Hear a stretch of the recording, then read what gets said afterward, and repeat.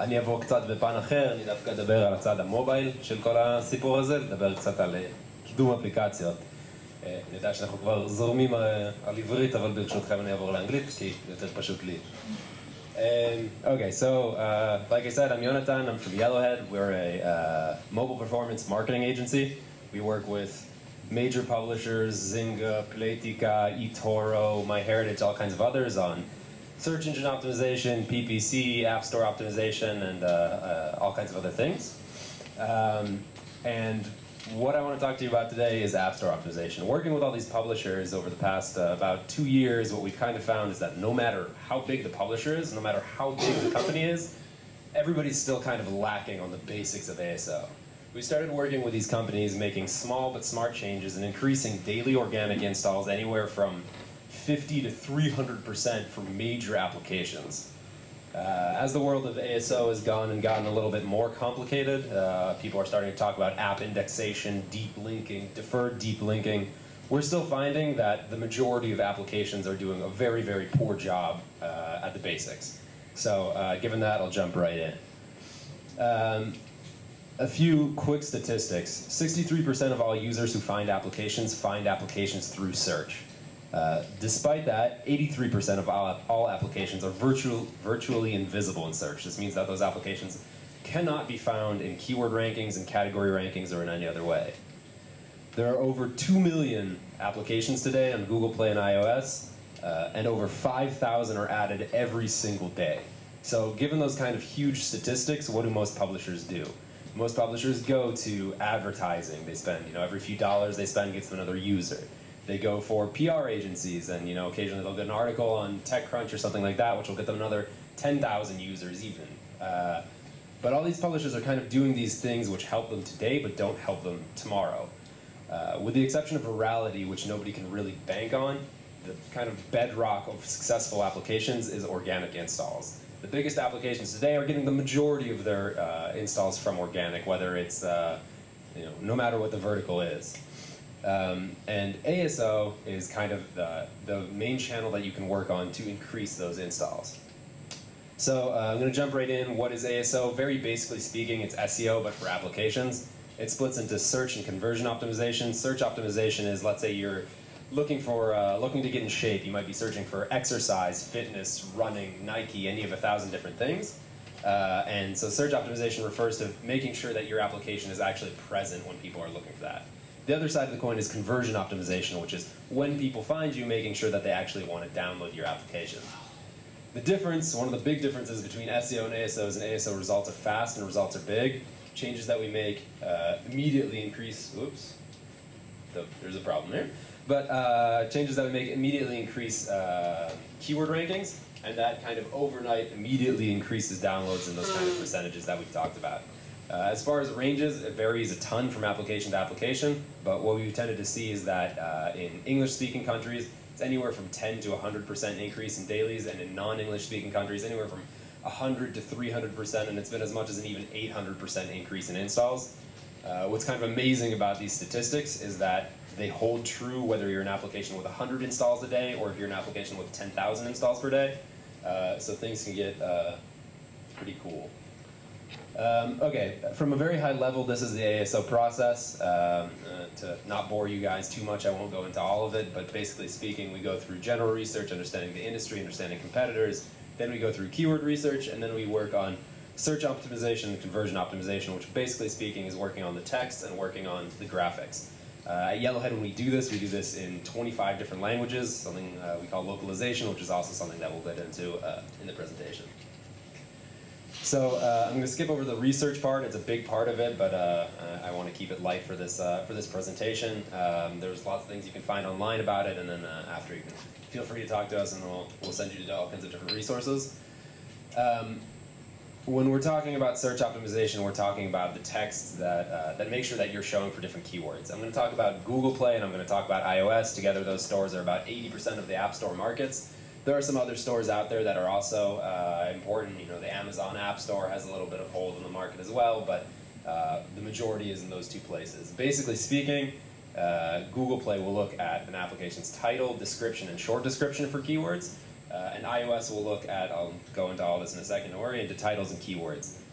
Where that all kind of comes from is from those different stores' DNA. If you think about Google, Google comes from the world of search. It's intelligent, it knows how to find keywords, it knows how to find intent, it knows how to find all those things. If you look at iOS, where they come from is music. They come from people who are looking for the name of a song, they're looking for the name of an artist, maybe the name of an album, maybe genre, and that's about it. So the way that these app stores work are actually very, very different. So I'll start off jumping right into titles. Titles are the most crucial place to put keywords if you have for your application. I'll go over a quick results to show you this. This is the top 6 apps for the keyword camera effects in Google Play. I'm going to take a look at the number 3 application, Candy Camera. This is an application with over a 4-star rating, over 1 million reviews. It's frequently updated. Despite that, these 2 applications, which have less than 4 stars, one of them hasn't been updated in over a year and have significantly less reviews and hence most likely significantly less users, are outranking it, and it's quite simply because they have that exact term in their title. Another quick graph to show this. This is keyword ranking for an application that we worked with. Quite simply moving the keyword from the keyword field to the title field quickly creates a dramatic increase in ranking. Moving on from that, we're going to move right into iOS keywords. iOS is a little bit interesting the way that it works with keywords. Again, iOS is a little bit more primitive than Google. You have your title and you have your keywords field. That being said, iOS knows how to mix and match. It knows how to mix keywords. So if you have the keyword tel and the keyword Aviv, you can be ranked for Tel Aviv. It also knows how to change keywords around. So if you have the keyword slot, you can also be found for the word slots. So I'm going to look at this sample application here. Slots, WoW Casino Games, Vegas Slot Machines. If you look up there, that's the title of our fake application. And go over 2 keyword lists quickly. This is an example of a bad and not optimized keyword list. You get 100 characters in iOS. There's a keyword list that only uses 77, uses spaces between keywords, which eats up more space, uses repetitive keywords. For example, there's slots in the title and slots in the keyword list. This is something that we see a lot of publishers have trouble with. You know, they say, this is my most important keyword, there's no way I can take it out. It's quite simply something that you don't need to do. In addition, it has non-search relevant words. We worked with an application that has to do with dragons, and they sent us their keyword list and had things like fire and eggs and scales. You know, these are things that have to do with dragons, but nobody is looking for them. In addition, it uses phrases. For example, it has the phrase daily bonus, which should be split into keywords. So you get the mix and match, you get all kinds of other things. Singulars and plurals, and it also uses some words that you get for free. If you're a free application, you can already be found for the word free. If you're a game, you can be found for the word game. Briefly, this is something that looks a little bit better. It has 99 characters, no spaces, uses the mix and match. For example, the first keyword is Las, and there's Vegas in the title, so they can be found for Las Vegas. They're targeting competitors. They're also using some nice tricks like hyphenated keywords. For example, you have free hyphen sell. If you use that in your iOS keywords list, you can be found for free sell, sell free, and any other combination of those. Okay, moving right along. So Google Play, again, comes from search. This is the description for a trading application. What Google will do, just like it'll do in web, is it'll look at the number of words, it'll pull out the individual words, it'll look at keyword densities, just like it does in SEO. That being said, Google is smart. It knows how to do synonyms. It knows how to do all kinds of mixes and variations and relevant words and all kinds of things like that.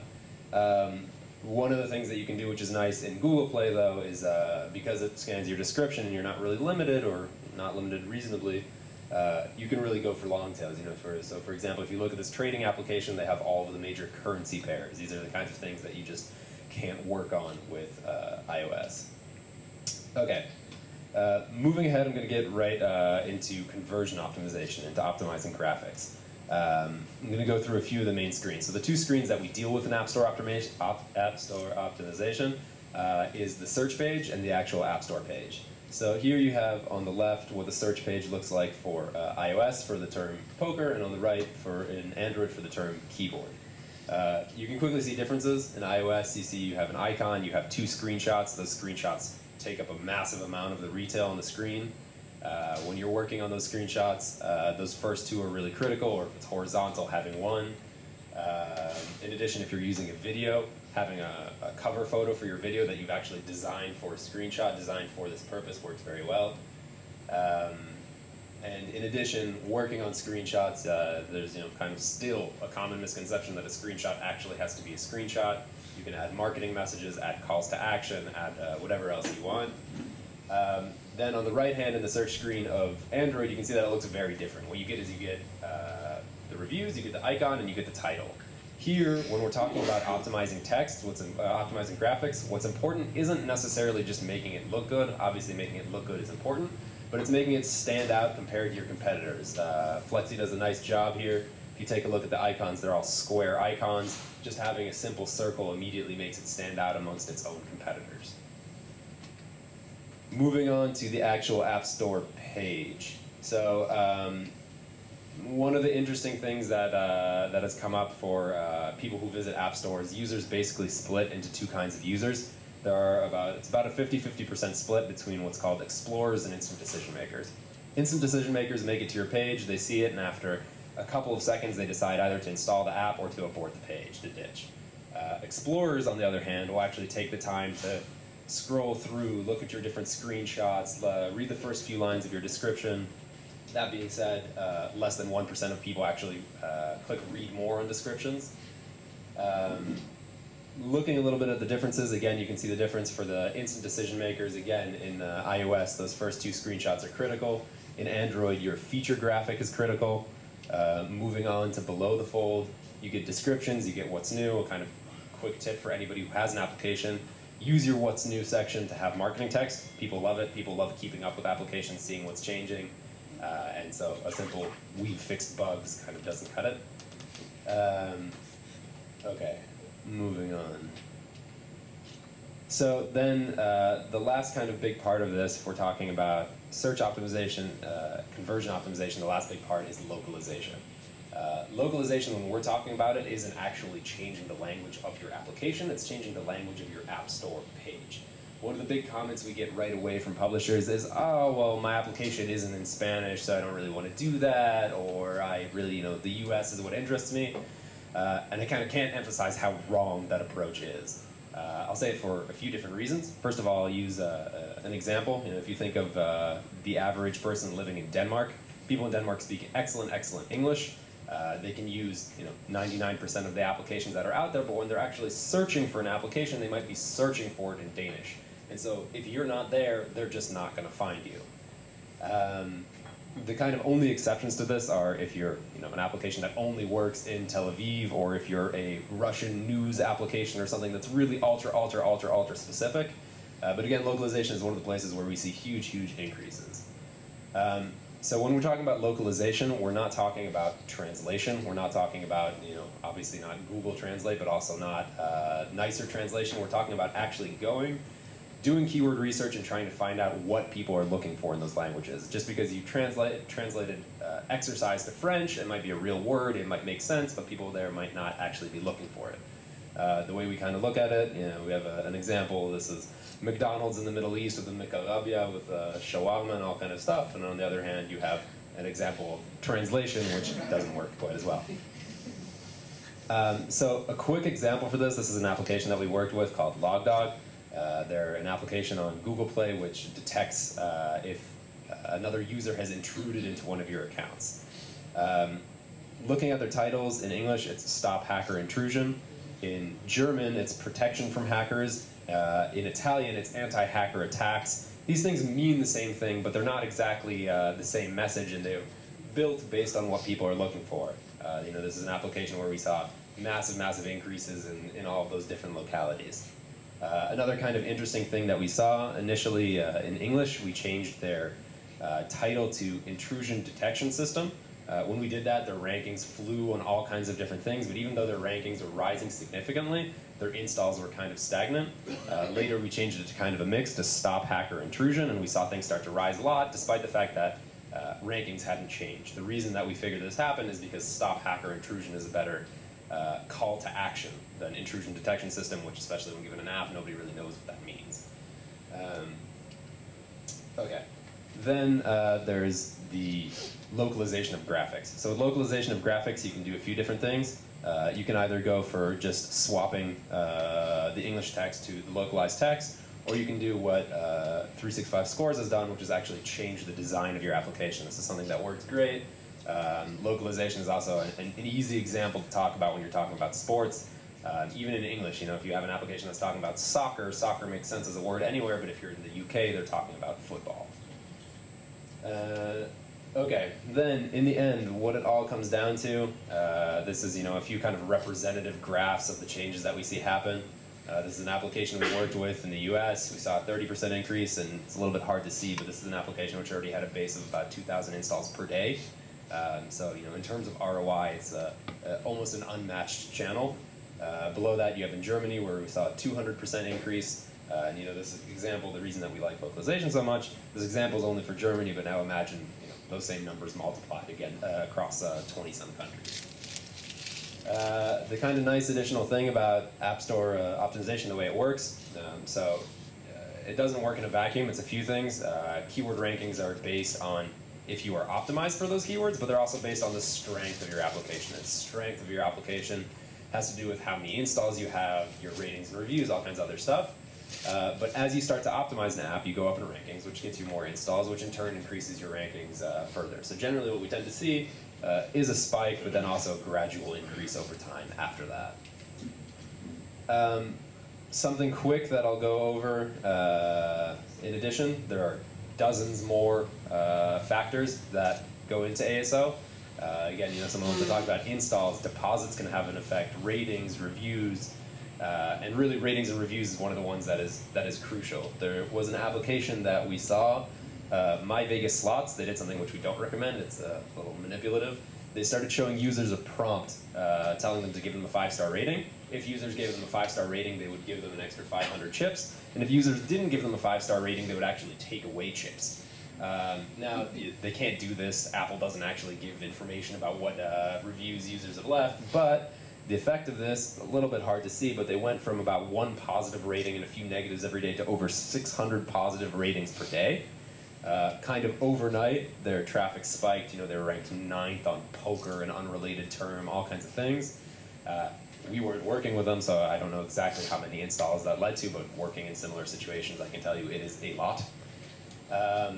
As far as how to improve rankings and reviews, there are a lot of different things you can do. The kind of tried and true advice is build a good application, but there are all kinds of interesting things you can do on top of that. We work with a company called Apptentive that have developed a system. Basically what they do is they look for your engaged users, send those engaged users prompts, and ask them if they like the application. And if they like the application, they'll send them to the review screen. And if they don't like the application, then they'll send them a feedback form. So, essentially gating negative reviews. Okay.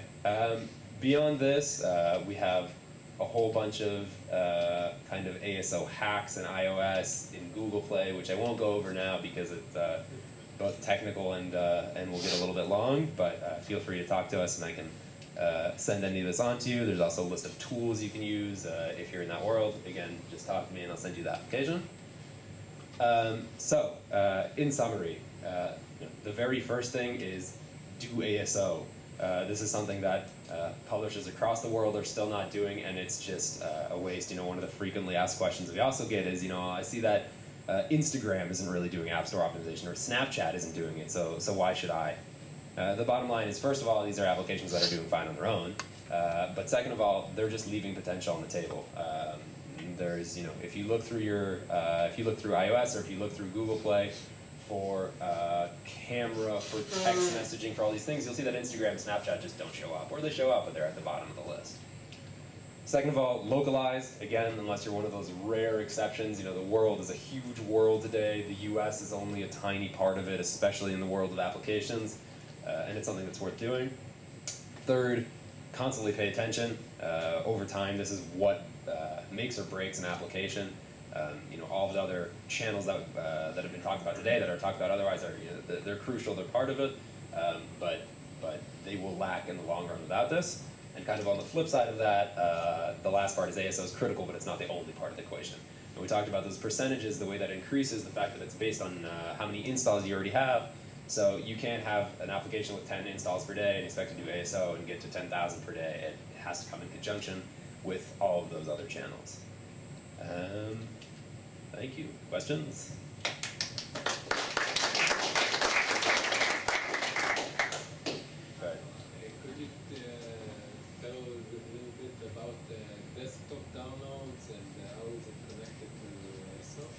What do you mean by desktop downloads?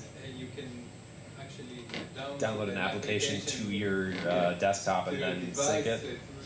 Right. So what we found is it has an effect on rankings in terms of installs, in terms of it counts as another install. Overall, generally speaking, that funnel is very, very difficult. We haven't found that it happens in the other channels we work with as well. We found that it's just generally not a great funnel. Not many users are downloading applications on their desktop.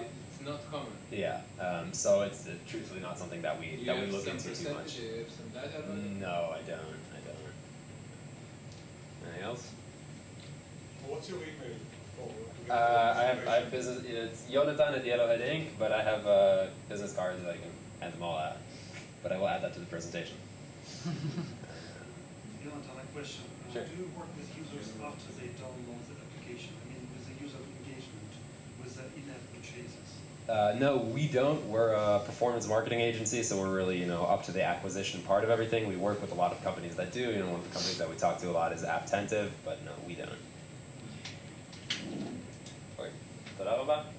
Thank you. So thank you, everyone.